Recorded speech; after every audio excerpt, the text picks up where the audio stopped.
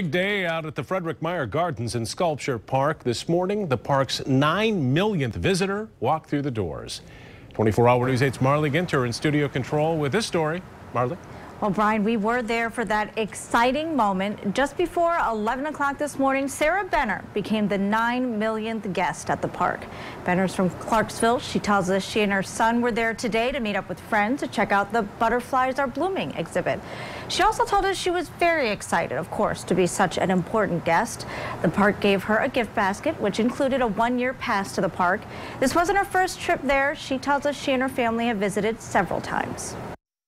We just love the beauty of it, even walking outside, just a nice place to walk and take your time and stroll, and even the indoor gardens, we come during the winter sometimes just because there's so much cool stuff to see. It is a good time for the park. Meijer Gardens has seen higher than average crowds so far this year, and last year it welcomed more than 625,000 visitors, making it the most successful year on record. Sue?